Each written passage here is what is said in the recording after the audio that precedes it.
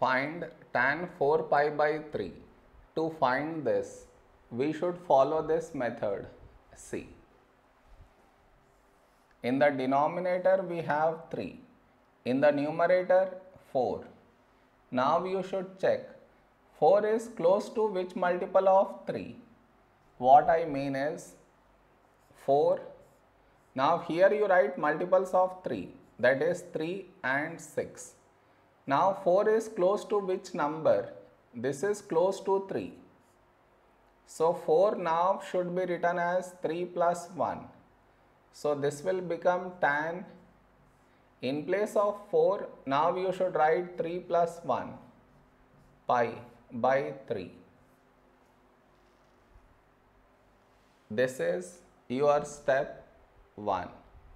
Next, tan. Now you should open the brackets. We get 3 pi plus 1 pi by 3. Now tan.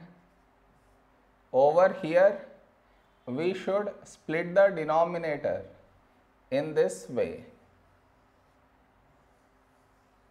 That is 3 pi by 3 plus 1 pi by 3. Next, tan. Now here we should cancel 3 ones, 3 ones.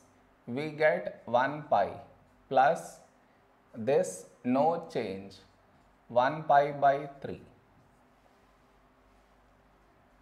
Next, here we have pi. So tan is not going to change, it will remain tan. And inside we get this angle pi by 3. Now the question is, will we get here plus or minus? To answer that, we should look at the number before pi, which is 1, and 1 is odd, and all the odd multiples of pi, they lie in either in the second or in the third quadrant. So now to select the quadrant, we should look at this symbol.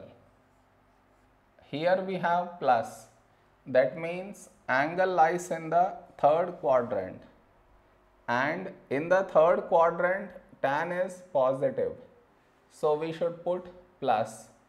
So plus tan pi by 3 is root 3. This is our answer.